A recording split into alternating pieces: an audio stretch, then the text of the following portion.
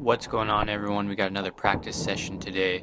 We're doing Nollie crooked grinds. I got a request for this one. This is actually one of my favorites, and I got some old clips in here too because I've been doing this one for a while.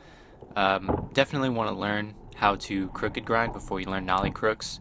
And what I think helped me out when I first learned how to Nollie crook was coming at more of an angle than I usually would for a crooked grind, because when you're trying to nollie and then also land in like a nose grind or a nose slide or a crooked grind, it can be kind of difficult at first to, level out the nollie and then land in the crooked grind. So it helps to take away some of the pressure of like learning this trick by just coming at an angle already, so that you don't have to really like tweak the board into a crooked grind. You're already coming at an angle that's good for that.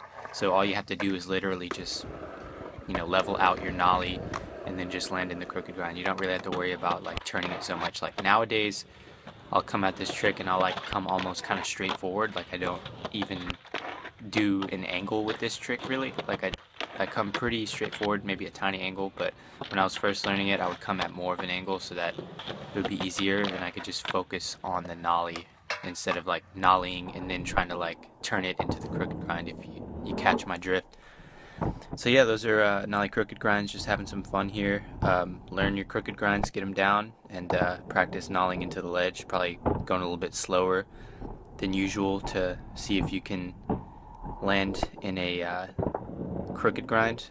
What also really helps is learning nollie nose slides too. Nollie nose slides I think might be a little bit easier when you're first starting out, less intimidating. And yeah, just work your way up. So those are Nollie crooked grinds. Send your suggestions down below for either practice videos or tutorials, whatever you want to see. Thank you guys as always for the support. See you next time.